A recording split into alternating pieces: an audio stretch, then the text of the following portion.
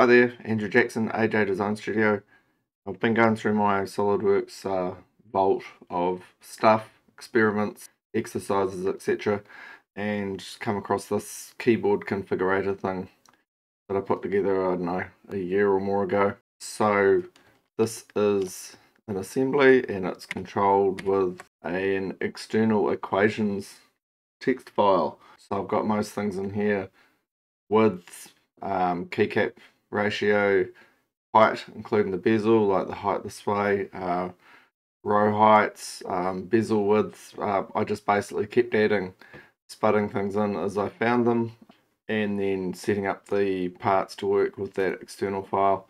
So this basically controls a master file, which is a series of sketches, and the equations in here. If you have a look at the equations, they're all looking at the external file, and some of the equations are here, like the row heights are driven because they're like a bezel height minus a keycap height minus a bezel height, etc., and that gives us a resultant dimension. So by using an external file,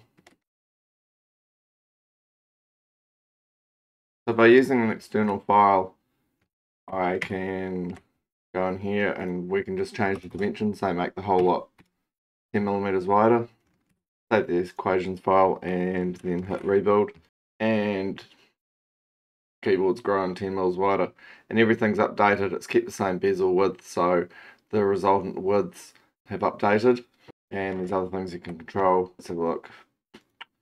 Keycap gap, so that's the gap around the keycap. Save that, rebuild. Yeah, so that's grown. What else? Have a look. Draft angle on the keycaps, battery diameter. Yeah, so I just kept adding and adding and adding. Height of keycap above keyboard, and hit rebuild. Yeah, and there you go, got taller keycaps. So these keys are, if I open one, they're basically a single key, and then I've got configurations controlling the dimensions and what dimensions they call out of that equation file to control the sketch here. Equation. And then I've got the cursor keys in here as well, except there's a chamfer. So if I swap back over, yeah, so you can see the chamfer on the up and down cursor. And another thing you can do is just swap out the equations file in the folder. So if I go to the folder, which is here, and I'll rename my equations file, and rename this other one, which I've already changed some dimensions in. Go back over into Solidworks, hit rebuild. It'll take the information out of that file. Okay, and it's rebuilt something quite different there.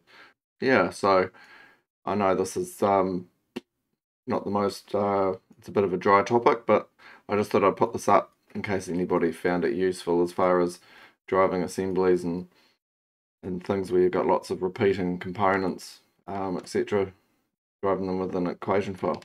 Right, I'm going to cut it short here. I'll put the files in the description. Anybody wants to download this, more than welcome. And if you find this useful, please consider subscribing.